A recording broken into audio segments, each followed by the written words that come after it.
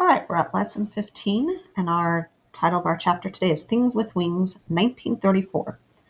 When we got down off the train, Grandma was there on the platform.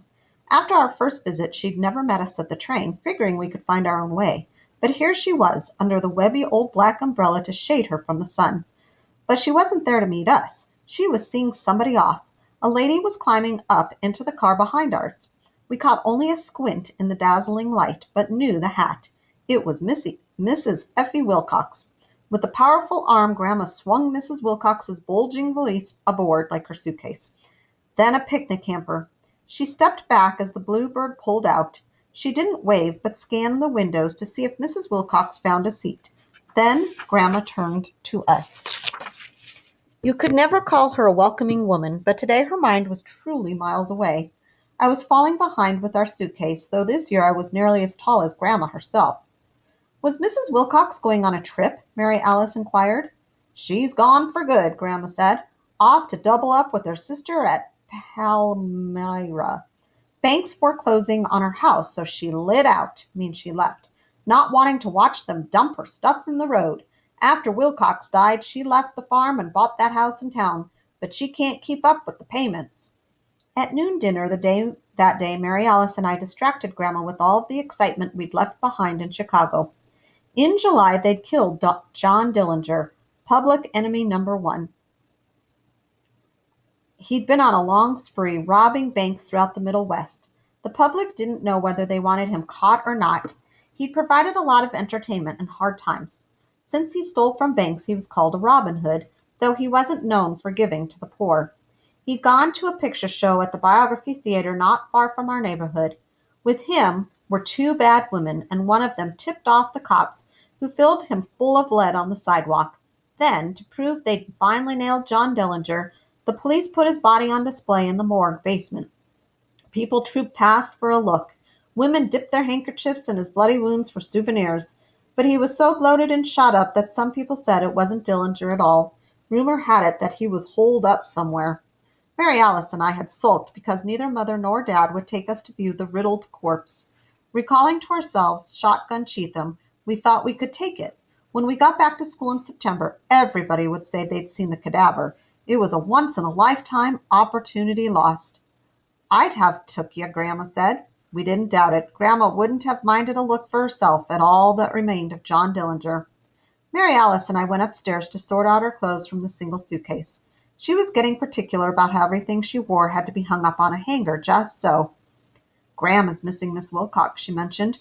Are you kidding? I said. She's Grandma's worst enemy. She says Mrs. Wilcox's tongue is attached in the middle and flaps at both ends.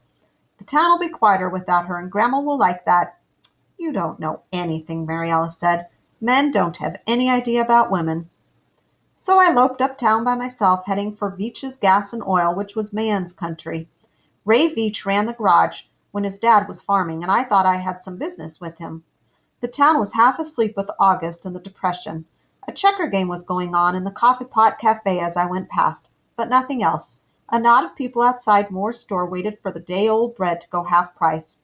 In the window of Stubbs and Askew, the insurance agency, you could put up handbills. The biggest was a drawing of a giant farm implement shed that Deere and Company was proposing to put up on the block where the old brickyard had been. Next to it, a handbill advertising a rummage sale at the United Brethren Church. Bring and buy treasures, trash, bric-a-brac, down-to-earth prices, lunch provided by Our Lady's Circle. The last handbill was a schedule of the movies the Lions Club was showing at their outdoor picture show. They weren't new movies. Some of them weren't even talkies. It looked like a slow week. I crossed the Wabash tracks past the grain elevator on my way to Beach's garage, eating the dust off the trucks hauling in the beans.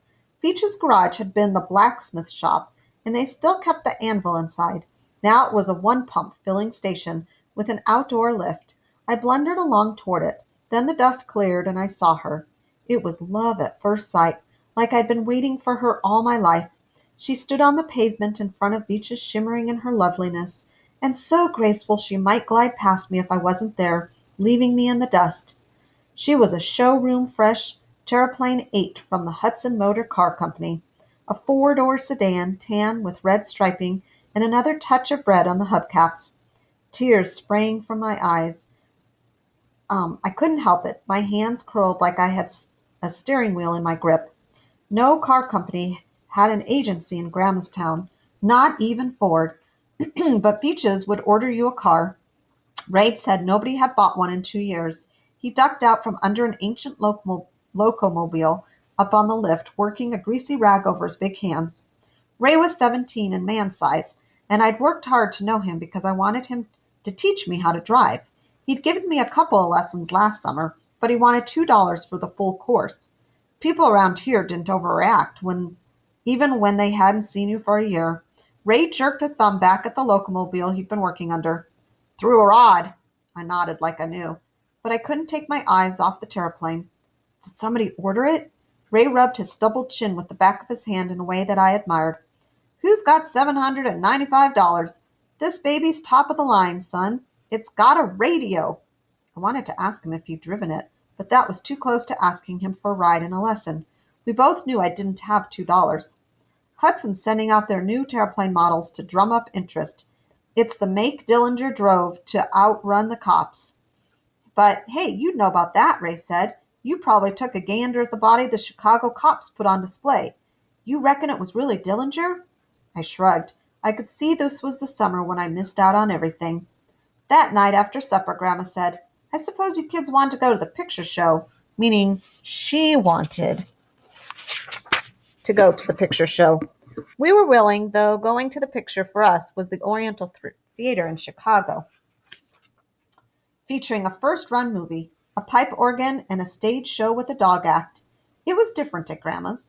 On Wednesday nights the Lions Club sponsored the picture show in the park. They put up canvas walls so it was like a tent without a roof. You sat on benches and they showed the movie on a sheet hung from the branch of a tree. Everybody but Baptists came. Admission was a nickel a head or a can of food for the hungry. Grandma took a quarter mason jar of her beets, and we three got in on that. Since nobody liked sitting behind Grandma, we settled in the back row. There was some socializing she didn't take part in. Then the projectionist got the film threaded and the show started. Mary Alice had been hoping for a Shirley Temple, but it was a Dracula, not too old, starring Bela Lugosi. I have to say, it got to me. All those living dead people with black lips. When Dracula turned into a bat at the window, the night behind him merged with the night around us. It was a good audience for a horror picture. Several people screamed, and once a whole bench turned over. A night breeze sighed in the tree, making the screen waver. Mary Alice kept her eyes shut through most of it. Grandma barely blinked. Afterward, we walked home in the dark. Mary Alice stuck close to Grandma, and I wasn't far off myself. The town was just one shadow after another. When a big lilac bush threw leaf patterns on the walk ahead of us, Grandma shied like a horse. So she was a little scared. Then we came to an old oak tree growing close to the road. Grandma pulled back and edged around it like Count Dracula was standing on the other side in a cape. 2 or 3 years earlier, we'd have thought the movie had spooked Grandma. Now we wondered if she was trying to spook us. When we were safely inside at home, she made a business of latching the screen door. Then she looked meaningfully at the window over by the sink, like Dracula's electric eyes might be staring in, out of his terrible fanged face. Mary Alice and I were frozen to the linoleum in spite of ourselves. Grandma, there aren't such things as vampires, are there? Mary Alice asked. Did she want to know, or was she testing Grandma? Every summer Mary Alice seemed to pick up another of Grandma's traits. Vampires? No, the only bloodsuckers is the banks. Grandma stroked her chins. Movies is all pretend. They're made in California, you know, but they prove a point. Make something seem real and people will believe it. The public will swallow anything. That seemed her last word for the night. Now Mary Alice and I had to stumble up the long staircase to the darkness above. Being the man of the family, I ought to have gone first, but I didn't. Sweet dreams, Grandma said behind us. It was a long night and hot. Mary Alice shut her window to keep vampire bats out. I know because I heard her closing hers when I was closing mine. The next morning, after that restless night, I said to Grandma at the breakfast table, I need $2 bad. Who don't? Grandma said. What for? Driving lessons, and Ray Veach wants $2 to teach me. What do you want to learn to drive for anyway? She said. Don't you go around Chicago in taxicabs and trolleys? I couldn't explain it to Grandma. I was getting too old to be a boy and driving meant you were a man. Something like that. I shrugged and she slid a Billy busting breakfast in front of me. Mary Alice turned up looking like the ghost of herself. She was pale-faced with bags under her eyes. Though glad to see daylight, she was worn to a frazzle. Anyhow, Grandma said, you don't have time for driving lessons. I want you two to poke around in the attic. I can't get up there any more. You have to climb up through a trap door in the closet. What are we looking for? Oh, I don't know. Any old rummage for the church sale.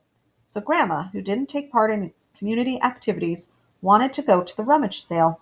She ate with the fork in one hand, the knife in the other. Then she looked up like she was having one of her sudden thoughts. Tell you what, find that old stovepipe hat up there. It belonged to a preacher who knew my ma and pa. He was visiting one time, trying to convert them, and he dropped dead on the parlor rug. They kept his stovepipe hat on their hat rack ever after, to remember him by. I stuck it up there. Get it down. I saw a picture in the paper of John D. Rockefeller in a hat like that. They might be coming back in style. I doubted the last part, but Mary Alice and I dragged a ladder upstairs. Grandma followed as far as the second floor to show us where the trap door was. We were disappearing up into the attic when below us she said, Watch yourselves. I might have bats in the belfry. We weren't familiar with attics, but this one wasn't too crowded. Grandma used up more than she saved. There were some three-legged chairs and a dress dummy half her size, and some coal oil lamps from olden times. Mary Alice dodged cobwebs and tried not to brush against anything. I hate it up here, she said. But then we started going through a couple of old steamer trunks. I pulled a big furry buffalo robe out of mine. What about this? Mary Alice shrank. Don't touch it. It's awful. It's got living things in it. She was right. Things with wings. I put it aside. Then I came to some baby clothes. Maybe Dad's. Nothing too likely, even for a rummage sale. Mary Alice's trunk was full of paper, yellowed farm journals and buttons on cardboard and a ton of dress patterns. Then she gasped. In her hand was an ancient valentine, a big heart surrounded by paper lace.